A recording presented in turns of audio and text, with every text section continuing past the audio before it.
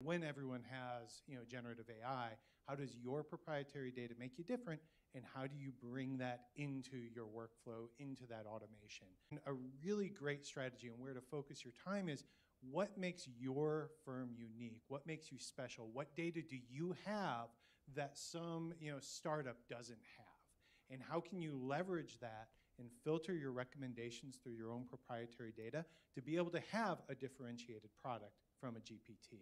And so that would be another place to think about